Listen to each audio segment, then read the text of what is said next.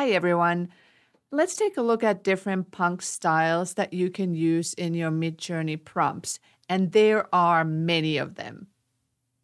First, I am using Midjourney version 5.1, which is the current default version, and for this particular experiment, I wanted to use the aspect ratio of 3:2, so I'm adding the aspect ratio parameter at the end of my prompts. The base prompt that I'm using here is, well, I'm actually using two. One is a blend of two images. They're both images that I created in Midjourney, and we're going to take a look at them just in a second. And then I added the name and then punk and the aspect ratio. The second one, I wanted to also check what happens if I use digital art and then the punk style, and again, the same aspect ratio.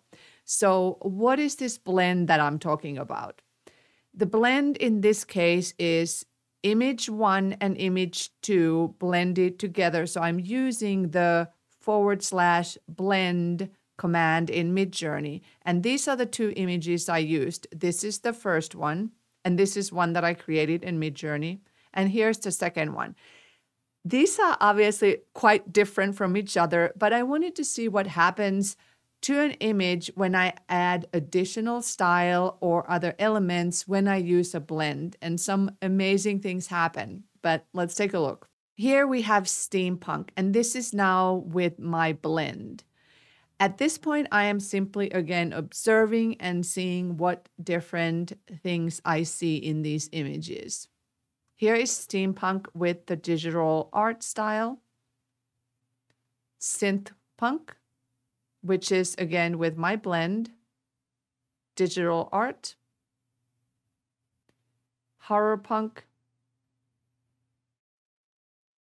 digital art, tribal,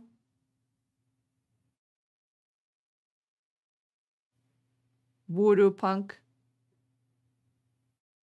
These are just some of the different punk styles that I'm using here for this experiment, but again, I have 100 of them on the website for you to try and experiment, and I've also added some images there as well.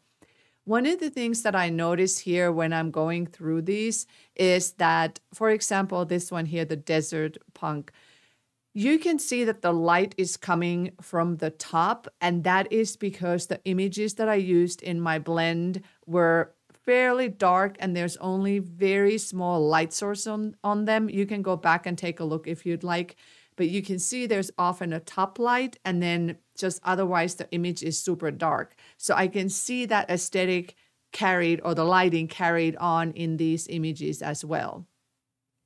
Whereas the digital art ones, where I'm not giving any direction, I'm simply just giving them the punk style, you can get a lot more variations. But here for the blends, or the blend that I'm using, as you can see, I should always be getting a person's or hybrid person / humanoid / doll image on the output.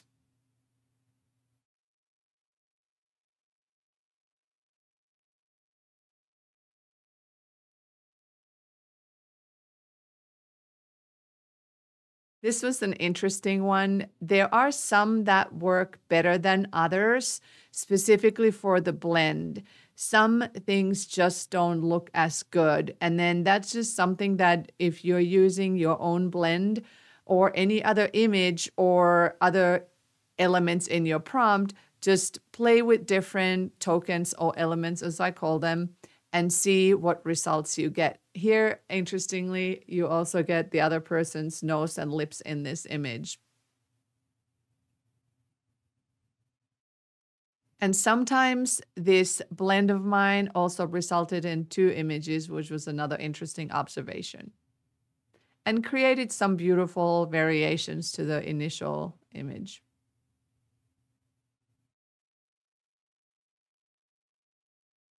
Here we have a gargoyle looking thing.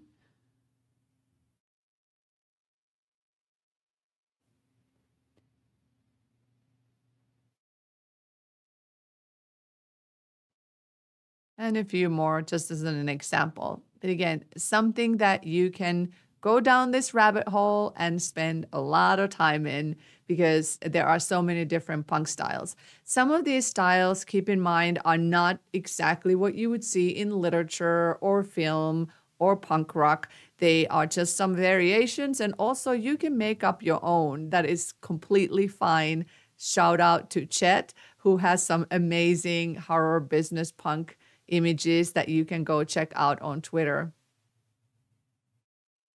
This one was one of my favorites here.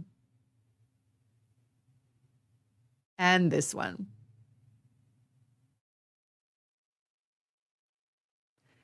You can find these 100 punk styles for Midjourney on artifacts.com. I have compiled them over there, and I also have additional images there that you can see what the style looks like with the blend and then with the digital art. That is it. Thank you so much for watching.